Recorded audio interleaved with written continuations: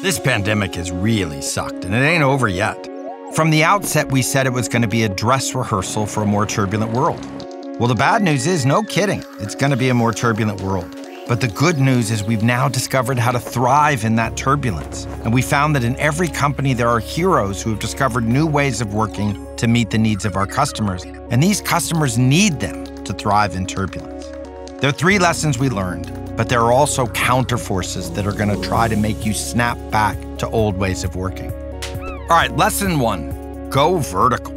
Decide a strategic option and then get stuff done with your customers. We have to do things that matter to our customers and the heroes in our company that serve them. Lesson 2, master business building.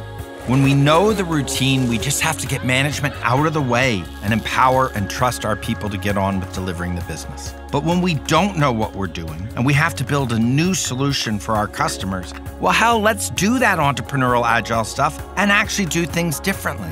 Business building can't be a hobby anymore. We need to become as good at it as we are in running the business. Let's create the right routines and devote the right amount of time and energy for the new solutions our customers need.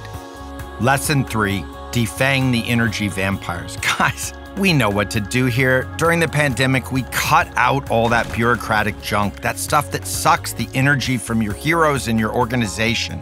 And for a moment in time, the CEO and leadership team were connected directly to our heroes. We actually talked about them as essential workers.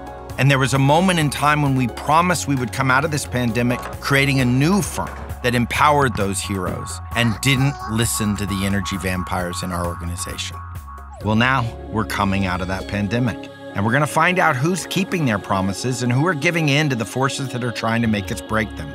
Each of these forces is natural and understandable, but we've got to fight them.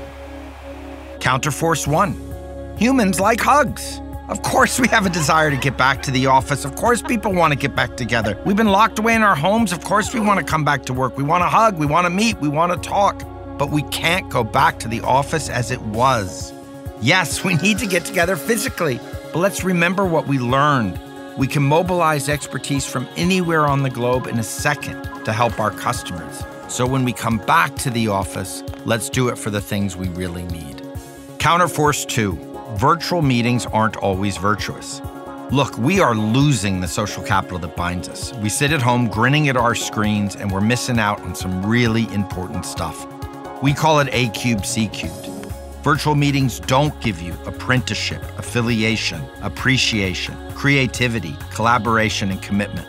We need to work on these things in person, and that's why we should get back to the office. Not to return to the old ways, but to focus maniacally on these 6 things. Counterforce 3, old shoes are comfortable. We gotta resist the urge to return to bureaucratic ways. But don't default to what you did just because you always did it. We're gonna have to learn new things, and these muscles are tough to build. It's hard to unlearn. It's hard to discover new ways to empower our heroes. And let's be really frank. Some of those that want to return to old ways, they're our dear friends. Their programs and systems were turned off during the pandemic, and they want them turned back on. But when is it ever right to turn on a bureaucratic process to make the bureaucrat feel better? You made a promise to create a company that empowers the heroes that got us through the pandemic, and they showed us the way. Go vertical, master business building, get rid of the energy vampires. But of course now the counterforces are working against you. It's understandable, but your job is to say no. We have to prepare for a more turbulent world, a world our heroes have proven they can navigate. Our job, no, your job, is to give them the firm they deserve.